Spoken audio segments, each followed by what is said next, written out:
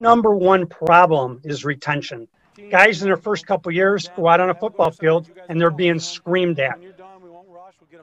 Incidents on the sidelines are holding people back from wanting to referee local high school football games.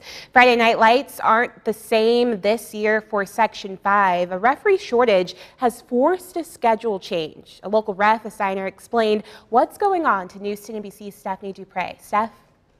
Raven, Peter McCabe assigns ref to fields across Monroe County. He was brutally assaulted by a player in 2009. He continues to officiate games, but he's concerned about the abuse of officials. He says that's where the shortage is stemming from.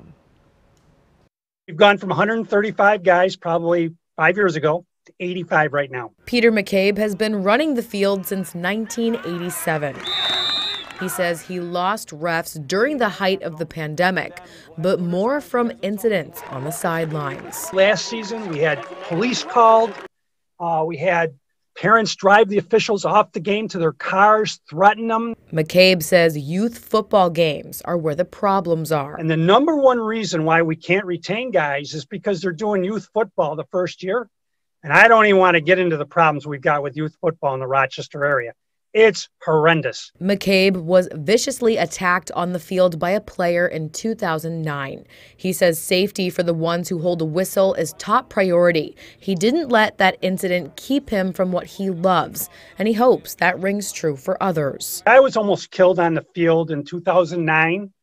Somebody struck me in the helmet with his face.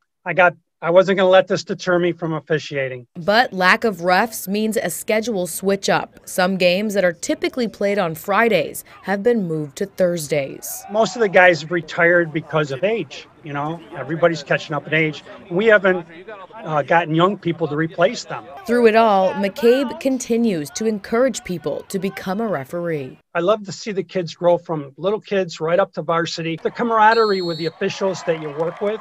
I have lifelong friends. If you're interested, we'll have the details on how you can sign up to be a ref on our website at WHEC.com, or you can contact your local high school athletic director. Raven?